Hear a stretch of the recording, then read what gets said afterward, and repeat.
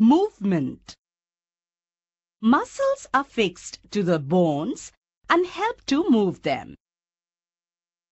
Bones and muscles work together. They help the body to move, work, run, and play. Let us see for ourselves. Put your right hand on your left upper arm. Stretch the left arm and then bend it. You will be able to feel the muscle that makes the arm bend. Could you feel that? All parts of the body move only with the help of the muscles. So muscles are important, aren't they?